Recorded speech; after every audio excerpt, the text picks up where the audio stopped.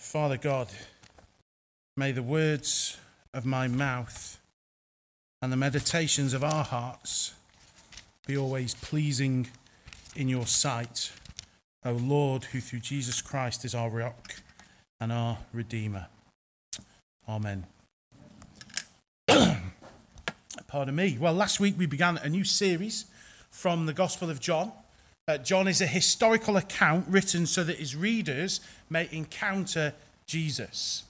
John says as much at the end of his book, chapter 20, verse 30. He says this: "Now Jesus did many other signs in the presence of his disciples, which are not written in this book, but these are written so that you may believe that Jesus is the Christ, the Son of God, and that by believing you may have life in his name." John's expressed purpose, his stated desire, is that by engaging with his gospel, we might encounter Jesus, the promised Saviour, the Christ, the Son of God, and that by encountering we may believe and have life in all its fullness.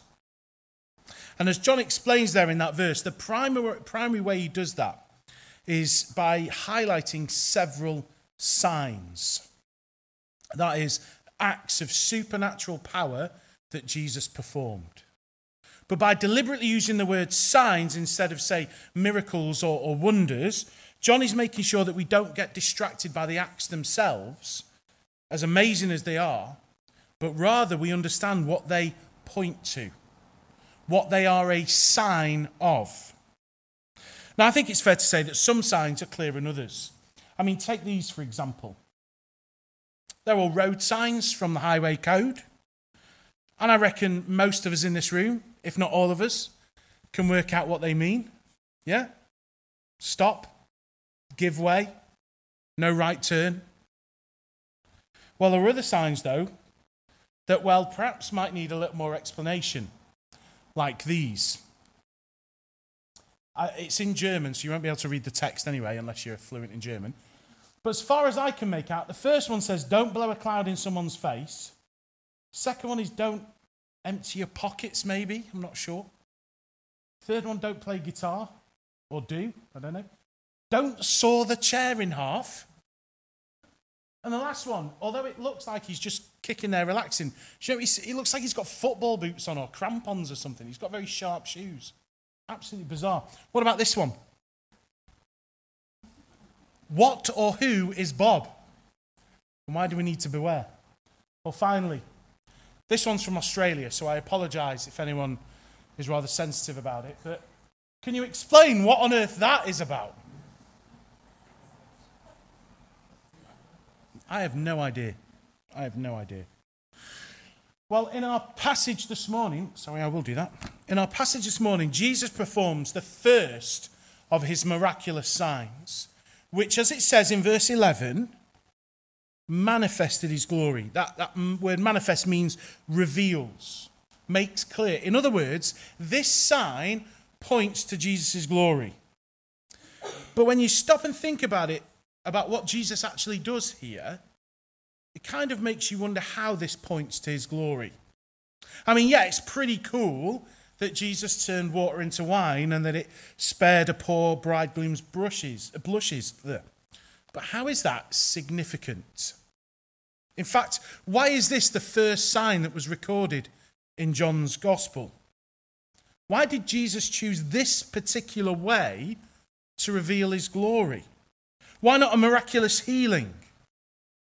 Or an exciting exorcism? Or a nature-defying moment like calming a storm or walking on water? How does what appears to be just a simple parlour trick prove that Jesus turned water into wine? Oh, no, not a chance. Not a chance. How is this all significant? And what actually does it say about Jesus that his first miracle was to turn water into wine? Well, clearly there's a lot more going on here than meets the eye. So as we consider the encounters that Jesus has with the people in this story, we're hopefully going to see the significance of how this first sign of Jesus truly points to both his identity and to his mission. and therefore why it manifests his glory. So let's pick up the story, and firstly, an encounter between Jesus and his mum, beginning there in verse 1. Look at your Bibles with me. On the third day, there was a wedding at Cana in Galilee, and the mother of Jesus was there. Jesus also was invited to the wedding with his disciples. And when the wine ran out, the mother of Jesus said to him, "They have no wine." John begins this account by telling us that 3 days have passed since the calling of those first disciples we heard about last week. And Jesus, his mum, and these disciples are invited to a wedding. Now, in those days, weddings were a much bigger deal than they are even today. They were elaborate, extravagant community events that often lasted several days. Consequently, much food and drink was consumed, which inevitably caused considerable financial strain upon the bridegroom, whose responsibility it was to provide for all his guests. Unfortunately, at this particular wedding at Cana in Galilee, social catastrophe befalls this hapless groom, because whilst the party was still in full swing, the wine runs out. Now, it's not immediately clear why Mary brings this problem to Jesus' attention in verse 3. Perhaps they were close enough to the couple that maybe even Mary's concern stems from some catering responsibility rather than her just being a bit of a busybody. But in any case, Jesus' reply to his mum's request is somewhat surprising. Look at verse 4. "Woman, what does this have to do with me?" Now, to our modern ears, this sounds a little bit offensive, doesn't it? To say the least. But addressing Mary as woman is not actually as rude as it first seems. In Jesus' day, it was actually a term of respect, not a patronizing patriarchal sneer. It's closer to when our American cousins use the word mom or sir to respectfully address adults, which is why the NIV actually translates it as dear woman. That said, it's still obviously not as warm as saying mum. And even so, there's no getting around the second half of the statement. Because Jesus kind of defensively replies there, doesn't he? What does this have to do with me? Why should I get involved when, as he continues in verse 4, my hour has not yet come? Now, I've got to say, on first reading, that is a bit of an odd thing to say, isn't it? Yeah? My hour has not come? What do you mean? A more natural response would be something like, what does this have to do with me? After all, it's their problem, not mine. Or maybe, what's this got to do with me? Surely the best man could just bob down to the local co-op and sort something out. But no, Jesus says, what does this have to do with me? My hour has not yet come. So what does he mean by this statement? Well, the hour that Jesus is referring to is going to be mentioned again and again throughout John's gospel. And what we'll come to learn is that Jesus uses it to mean the time when he would go to the cross. It is the hour of his death. That is his hour. So that's what he means here. But that only makes this reply even more confusing. I mean, think about it. His mother comes to him and says, "Son, the wine has run out." And Jesus basically answers, "Sorry, Mum, it's not my time to die yet." Seems bizarre. Why make that connection?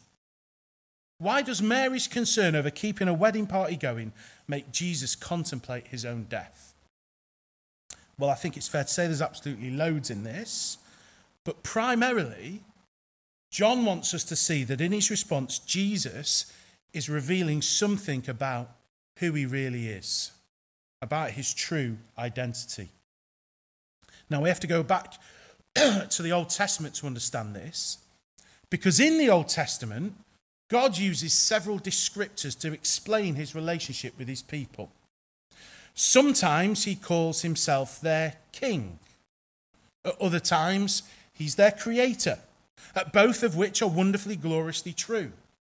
But the thing is, God doesn't want his people to just imagine their relationship with him simply like a king has with his citizens, or that a creator has with his creations. No, God also wants his people to understand that he has a relationship of love with them, which is why, incredibly, at times in the Old Testament, God likens his people to a bride and himself as a bridegroom, as a loving husband. So, for example, it's the metaphor at the heart of both Hosea's prophecy and also Psalm 45, where in that psalm, a bride is beautifully dressed, ready to marry her king, who is the Lord who sits on the throne. Perhaps even clearer, we have Isaiah chapter 45.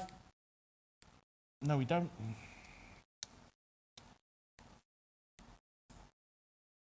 It says connected now. Of course it does. No, never mind. Yeah, you might have to do that. It says, for your maker is your husband. The Lord of hosts is his name. And the Holy One of Israel is your Redeemer. The God of the whole earth he is called. Now, I think it's important to see that these identifiers all work together. Incredibly, God is creator and king and bridegroom. He's not simply one and the other. Press it now. Well, back in Cana in Galilee, by contrasting this groom's wedding setback with his own hour, it's like Jesus is saying to his mother, yes, you are right. I am the bridegroom. I am the promised husband of Israel. In other words, I am God. It's just this is not my wedding. Now, this claim shouldn't be a massive surprise to anyone who's reading John's Gospel, because as John has already said in his opening verse, in the beginning was the Word, and the Word was with God, and the Word was God. John is building a case throughout his Gospel that Jesus, the Word, is the Son of God, at chapter 20, verse 30 again. But of course, it's one thing to claim to be God, but another to be able to back that up, which is why John wants us to understand and see Jesus' first public sign. Look at verse 6. Now there were 6 stone water jars there for the Jewish rites of purification, each holding 20 or 30 gallons. Jesus said to the servants, fill the jars with water. And they filled them up to the brim. And he said to them, now draw out some and take it to the master of the feast. So they took it. Do you see what he's doing there? Jesus is taking on the role of the bridegroom by keeping the party going, by miraculously providing an abundant supply of wine. I mean, it's hard converting from ancient to modern measures, but it's likely that those stone jars would have contained the equivalent to somewhere between about 800 and 1,000 bottles of wine. Which, when you consider that in the hot climate of the ancient Near East, wine was almost always diluted, stretching it even further, just tells you this is an insanely extravagant quantity of wine, far too much for this one wedding in Cana. But it's not just the quantity that's extravagant, but the quality. Look at the ensuing encounter between the master of the feast and the no doubt now bemused groom. Verse 9. When the master of the feast tasted the water now become wine and did not know where it came from, though the servants who drawn the water knew, the master of the feast called the bridegroom and said to him, everyone serves the good wine first, and when people have drunk freely, then the poor wine, but you have kept the good wine until now. This response tells us that this wine was not the kind of cheap plonk, discounted stuff you can buy in the local co-op. No, it was the finest of wine. It was an ancient equivalent to a 1961 Chateau Neuf de Pape or a 1982 Chateau Latour. Contrary to popular opinion, both then and now, Jesus is not a killjoy. He knows how to throw a party. He knows how to live the good life, live life in all its fullness. But more than that, this first miracle that John records involves wine is itself significant. It is symbolic. Because wine is used throughout the Old Testament as a picture of God's goodness and blessing to his people. It was a sign of the fullness of joy of life that only God can provide to his people. So, for example, Isaiah chapter 25, verse 6. On this mountain, the Lord of hosts will make for all peoples a feast of rich food, a feast of well-aged wine, of rich food full of marrow, of aged wine well refined. This wine, then, is a sign of, a pointer to, confirmation that Jesus Christ is indeed the Son of God. He is God. He is the bridegroom, able to graciously bring the abundant goodness and blessing of God to his people. This sign points us to the reality that Jesus Christ is God. But that's not all it points to. You see, this whole episode not only reveals something of who Jesus is, but it also tells us something of his mission and purpose, which becomes clear actually in the second encounter Jesus has in the passage, the encounter between himself and the bridegroom. Now, admittedly, this is an implied encounter because there's no direct connection with the two in the narrative, but nevertheless, Jesus' actions at that wedding meant that their encounter had a profound and lasting effect on the life and future of this groom. I think it's easy for us modern Westerners to underestimate the predicament that this groom found himself in. I mean, sure, it would be bad form to run out of wine at your wedding, wouldn't it? And yet, of course, we get that he would consequently lose some face. But come on, it's not as if anyone's died, is it? Surely it's not the end of the world. Except we need to remember that this groom lived in an honour and shame-based culture. One where public perception and status were absolutely everything. One where friendships were forged through hospitality. Where relationships were gauged by who you ate and drank with. Therefore, in that culture, to run out of wine at a wedding, well, it was almost criminal.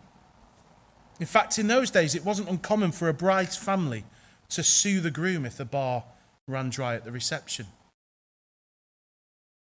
Think of it like this: on the most important day of his life, on the day that he would prove himself to his community and demonstrate his ability to support and sustain his new family unit, this groom had come up short.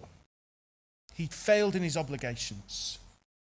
And therefore, just like the inflatable student, he'd not only let himself down, but his bride, his family, and his whole community. There'd be no hiding from this, no coming back. It would haunt and follow him, effectively defining him for the rest of his days. Yet that's not what happened, is it? No, incredibly, because of that encounter with Jesus, instead of being remembered as the despicable groom whose party ran dry, this groom would forever be remembered as the host who provided the most. The one who had apparently saved the best till last. Think about it. By graciously supplying that miraculous wine, Jesus not only spared this groom from shame, but he covered him with glory. And so this act itself is also a sign pointing to what Jesus had come to do, not just for this groom, but for all of his people. In fact, for anyone who would come to him, anyone who would believe in him and therefore put their trust in him. Because do you remember when first confronted with the problem, what did Jesus say? He said, "My hour is not yet come." I don't think it's too fanciful to imagine Jesus sat there at this wedding in Cana, observing the happy couple, watching the celebrations, but in his head contemplating his own wedding day. You see, in John's other major work, the book of Revelation, right at the end of our Bibles, right at the end of that book, chapter 21 of Revelation, we get a glimpse of the future, the very end of history as we know it. And at that point, the new Jerusalem, that is the totality of all of God's people, everyone who John says has believed and trusted in Jesus, every man, woman and child from every tribe, tongue and nation, John sees them coming down from heaven, beautifully dressed, as a bride is dressed for her husband. It's the fulfillment of Psalm 45. And John is told that this beautiful bride is the wife of the Lamb.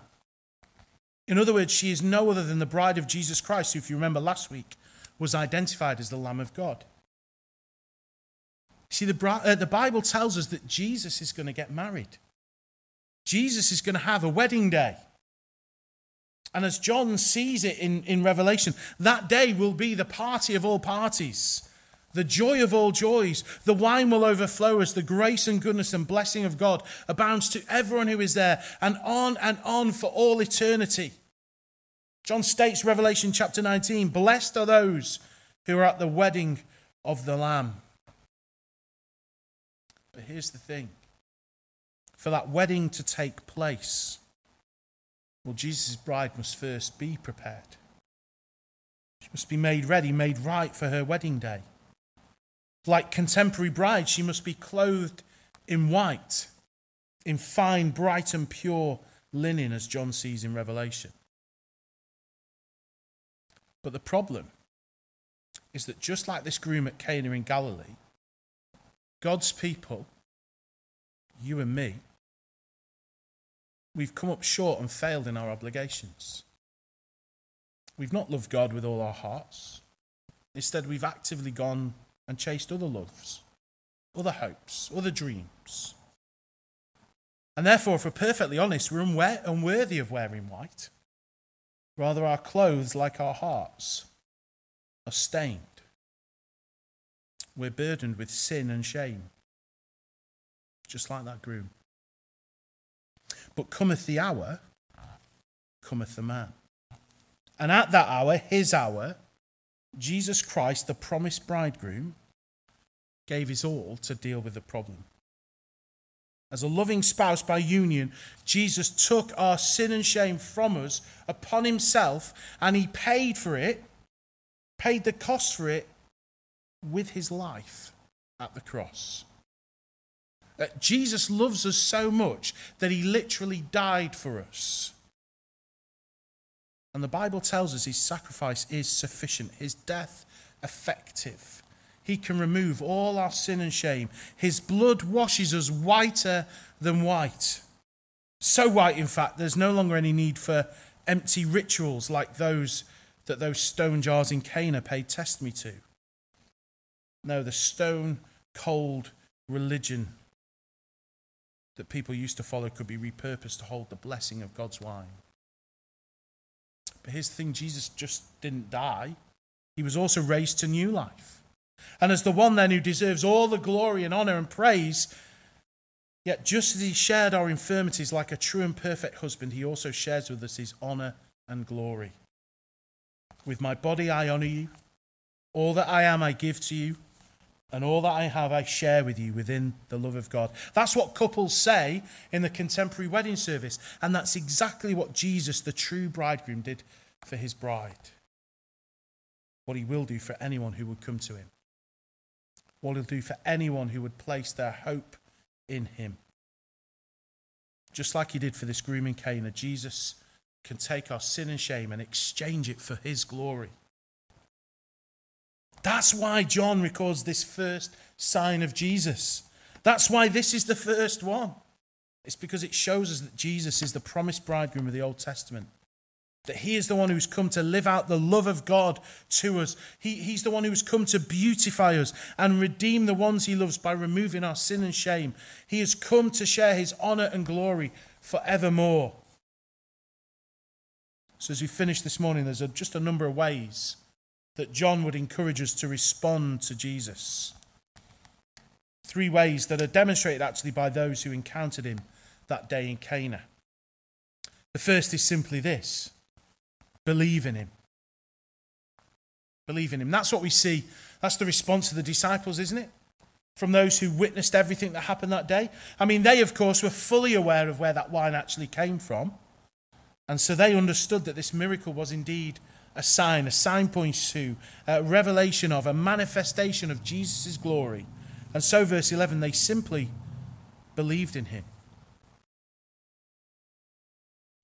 John wants us to read this account and recognize that Jesus is the promised bridegroom. See that he is the Son of God, able to rescue and redeem us. See that he is able to abundantly bless us and clothe us with glory. Now, of course, John doesn't necessarily expect that we'll be fully convinced after just one encounter, which is why his book contains several more signs, pointing to and proving who Jesus is and what he came to do. So all I'd say is if you still have doubts, well, come back next time and hear more. But if we are convinced, if we see that these signs point clearly to our Lord and Saviour, well, believe in him. Secondly, though, to believe in him is to receive from him, just like that groom in Cana. I mean, I think it's mind-blowing, actually, when you think about it. Because what does this bridegroom actually do in the story? What does he do? Well, absolutely diddly squat, didn't he? He did nothing. Nothing. He contributed nothing I mean, he wasn't even aware that Jesus had turned that water into wine. Imagine his face when the master of the feast said, check out this wine. He's like, what? All he could do was receive from Jesus. Now imagine how ridiculous it would have been if that groom, when presented with that amazing wine, had simply turned around to the master of the feast and said, I don't care how good it is. I don't care where it's come from. It's not come from me. It's not my wine. It's not my work, so get rid of it. I don't want it. Can you imagine that? That would have been insane, wouldn't it? That would have been absolutely insane. Well, thankfully, this groom had the humility to receive from Jesus. Well, guys, the same is true for us today. We can't work at making ourselves right. We can't beautify ourselves, dress ourselves up, put makeup on. It's not going to work. There's nothing we can do. Nothing we can contribute. All we can do is receive. Receive from Jesus. Humbly receive the grace that Jesus offers. Receive the fullness of life and blessing that only Jesus can give us, that only Jesus wants to give us. Receive from him. But that said, thirdly and finally, to truly believe and to truly receive from Jesus, we must also finally do what he says. Do what he says. Do whatever he tells you. That's the wonderful response of Mary, isn't it? In verse 4. You know, especially wonderful as when you think about it, she could have responded oh so differently, couldn't she? Woman, my hour's not yet come. She could have responded with, I don't know, anger or resentment, disappointment, embarrassment. And perhaps some of that would have been justified. And yet, putting any hard feelings to one side, Mary responded with faith. I guess at this stage, more than anyone else present at that wedding, she knew who Jesus was. She knew who Jesus was. She believed that he was the Son of God, and so she was willing to receive from him. But even then, she knew that a response is still necessary. Do whatever he tells you, she wisely tells the servants. Well, likewise, we would all do well to take this command seriously today. To believe in Jesus, to receive from Jesus, is to do what he says. Do what he says. Do what he says in his word. It means listening to his words. It'll mean walking in his ways. It'll mean following where he goes, even if doing that seems inexplicable or incredible or undesirable or even culturally unacceptable. No, we must always do what he says. And then what we'll find is in Cana in Galilee, our Lord Jesus will do the rest. Let's pray. Father God, we thank you that John was inspired to record this first sign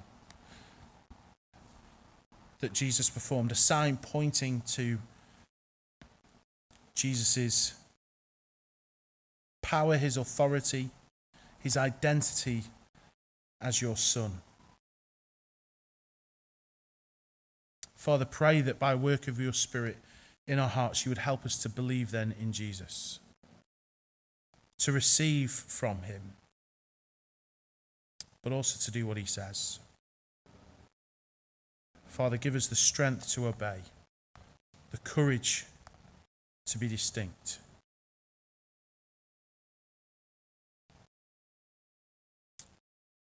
And we ask that knowing that Jesus will one day take us all home to be with him. One day we'll be with him at the wedding feast of the Lamb. And so we look forward to that day, knowing that whatever sorrows or troubles we face right now, that like the wine, the best is yet to come. Amen.